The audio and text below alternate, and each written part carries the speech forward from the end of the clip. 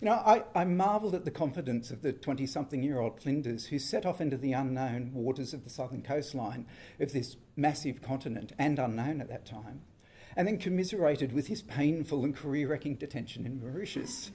But what modern traveller hasn't endured incarceration in airport transit lounges, delayed by weather or mechanical problems, harried by a overzealous customs official, exhausted, homesick and just wanting the ordeal to end? A contemporary traveller would likely document their predicament on Instagram, #stuckintransit.